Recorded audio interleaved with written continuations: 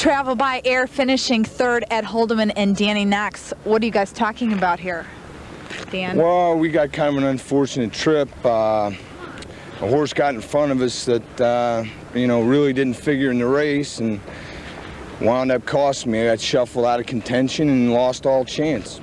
Ed, what do you think? What are you thinking about when you're watching a race like this and you know you've got a good shot, you've got the rail, you've got a great horse, you're all ready to go, and you see traffic problems like this? Well, you know, you think about a lot of different things. You know, your stomach's just a roll, but the filly raced good, and she came out of the race good. That's the main thing. Time for the winning mile, 157 flat. A 4-8 perfecta combination returns 37.60, 4-8-1 on the trifecta, 179.80. We're going to be